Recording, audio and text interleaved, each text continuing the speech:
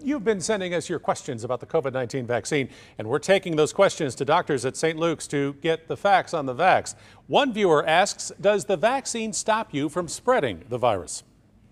Well, the COVID-19 vaccines are highly effective in preventing symptomatic COVID-19. They're also highly effective, as it turns out, in preventing asymptomatic spread of the virus. And we know that asymptomatic spread was a big reason that the pandemic got out of control in 2020. So yes, they both prevent symptomatic COVID-19 and asymptomatic spread.